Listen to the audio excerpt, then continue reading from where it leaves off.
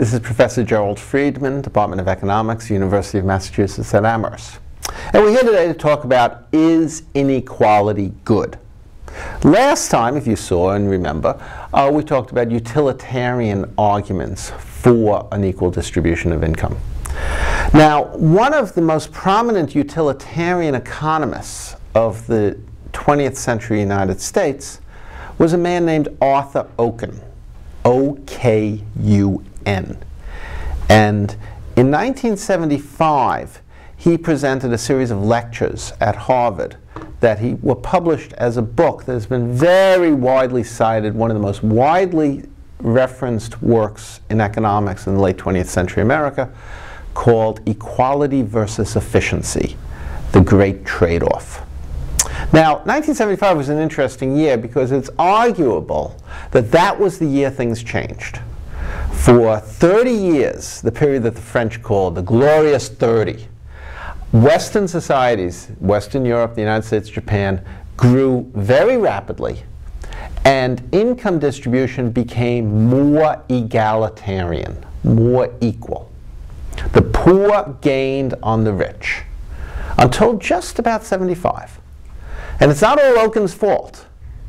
But since 75, more so in the United States than in Britain, more in Britain than the rest of Europe or Japan, income inequality has grown. We have moved away from an egalitarian distribution, especially in the United States. Now, Okun, even in 75, raised the issue. If we are an egalitarian democracy, if we believe that everybody should have equal rights and be treated equally, then why do we tolerate what even in 1975 were very large disparities in income and life chances? Why do we allow some people to grow up poor and other people to grow up rich? Why don't we do more to equalize these disparities? Okun's argument, in a nutshell, was that we tolerate inequality, we accept inequality, because it's the price we pay for efficiency. We can reduce inequality, he says, only in a leaky bucket. Some of what we take from the rich to give to the poor will be lost through these leaks. We, as a society, we will be worse off. It may be, and Okun believed it would be the case, that if we take from the rich and give to the poor, it's still worth it up to a very far point. But it will reduce total output. He identified 3 leaks. First, the loss of work incentives for the rich and the poor. The rich, he argued, won't work because of the high taxes that they'll pay to finance redistribution.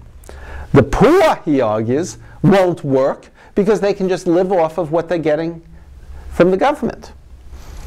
So that's the first leak. The second, the bureaucracy to administer this transfer. You have to have tax collectors, you have to have social workers, you have to have bureaucrats processing paper, moving checks from one person to another. And third is the loss of the big incentives, the types of incentives that spark major creative enterprises. Okun would argue that somebody like Steve Jobs or Bill Gates would not, or Larry Page at Google, these people would not have created great new enterprises and new ideas except for the possibility of making a big killing. So those are the 3 leaks he identifies, and those are the 3 constraints on inequality, on reducing inequality. Because of them, we're in a situation, Okun argues, where society faces a downward sloping trade-off between equality and efficiency. We can maximize efficiency at a very low level of equality, or we can maximize equality at a very low level of efficiency. We have to choose where we're going to be in between, he argues. Because of these trade-offs, more equality, moving up the equality, you have to move in that direction and reduce efficiency. That's Okun's argument. And this has been very popular. Economists have jumped on this, businesses have jumped on it.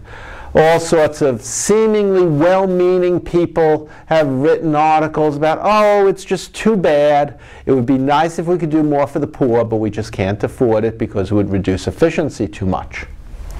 I'd like to help the poor. I'd like to pay more in taxes for the poor, but sigh. It would reduce efficiency. It would be bad for society. Unfortunately for Okun, well, a couple unfortunate things for Okun. First is he died very soon after writing this. He wasn't that old either. Fortunately for him, he didn't get to see what was done with his work, because he would have put himself over here. But unfortunately for Okun, he's just wrong. It's amazing how much research has been done on the Okun effect, and nobody finds it. If you look across states in the United States, you don't get a downward slope. I mean, up here with high equality, you have Vermont. Down here with low equality, you have Mississippi. And you know what it looks like? It looks a little bit like this, the 50 states. More equality is associated with faster growth, more efficiency, higher income. The wealthiest, most productive parts of the country are the blue states, New England and the Pacific Coast, and the upper Midwest in New York. The states down here with low equality, Mississippi, Alabama, they're like the third world compared to Vermont and California. You look within counties, same effect. More equality, higher productivity growth, higher income within the county. You look across countries, economic growth by countries, the fastest growth comes in the countries with more equality. The slowest growth comes in countries like Zaire and other third world countries where a few people control everything. Okun is wrong. There is no association between inequality and greater efficiency. If anything, the effect goes the other way. More equality is associated with greater efficiency, and there are good reasons for this. First, more inequality leads to more violence, more crime, distrust, and more money being spent on incarceration and prison guards and police, etc. Wasteful spending. Transactions costs are higher in places with more inequality. More inequality, you want to make sure you're on top, even if it means stealing and cheating.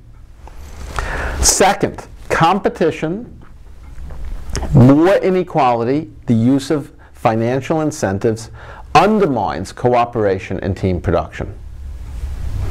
You want your team to work together well, they have to share, they have to cooperate, they have to believe that everybody's working together, not that everybody's working for one person. Third, more inequality is associated with poorer people. Those poor people are not able to care for their children as well, are not able to produce good human capital because they don't have the money for books, for medicines, for Suzuki violin lessons, etc. You take those together, and what we have is Okun was just wrong. And the economic policies that for 30 years have been built on Okun's recommendations are not only policies that he would have abhorred, but they're policies that are misfounded. If we want more growth, if we want more productivity, if we want a happier society, we should be reducing, not promoting inequality. Thank you, and have a nice day.